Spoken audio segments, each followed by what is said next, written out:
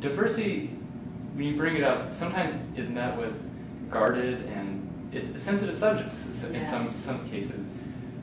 Maybe your thoughts on why it is a sensitive subject and why it shouldn't be something why we shouldn't be afraid to talk about it. I know, it's really a sensitive subject. In fact, one of our findings was that discussion of race-related issues doesn't occur on MIT's campus with any real ease. And in fact, for faculty, it's a very rare topic.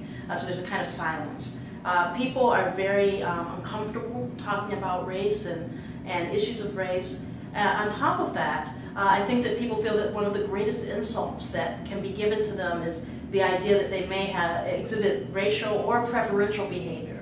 And so there's a lot of defensiveness about that. And I think we have to be able to acknowledge that everybody comes with something. And we're all flawed human beings. But I think if we acknowledge that, then we can move forward and we can help each other learn about how to address some of these things. On top of that, it's important to know that preferential behavior doesn't mean that one is racist. It means that one is somehow sort of trained to think in a certain way or to make sets of assumptions about things. And those are things that can be addressed. So I think one of the things that we need is a safe place to be able to talk about these things without anyone feeling blamed by anyone else.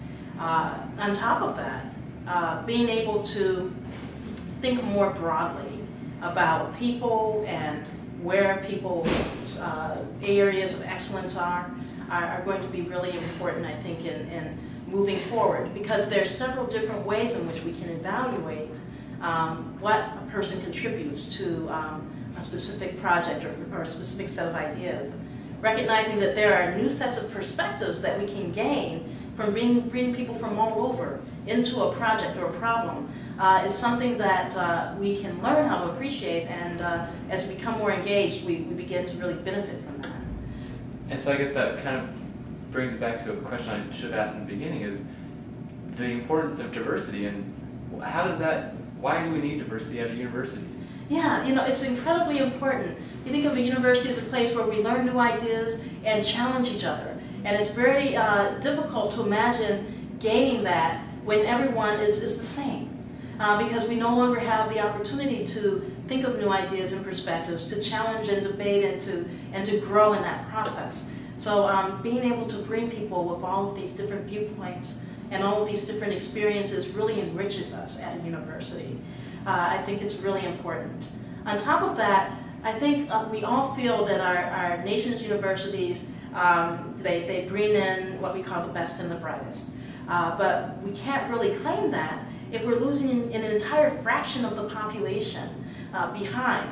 If we miss all of these opportunities to bring everyone in on the learning enterprise and to turn them on to addressing the problems that are so critical to our world, then we can no longer claim that we're at the top. Have you seen from this report was published, and just the fact that doing the report puts diversity in a big spotlight at MIT, has that kind of brought the conversation to the forefront more? It definitely has. We've had conversations with our own group, with each of the school councils, and we've had department heads ask us to come and visit their faculty and to talk about it among the faculty. We've had some very interesting conversations. People have been very frank. I think that scientists and engineers have a tendency toward that. So when people disagree, they speak openly, and it gives us a chance to talk about it. Let's talk about what your concern really is, and whether this is really something that we are threatening or not. And I think in talking about it, people come to realize that this actually isn't so bad. I can see this.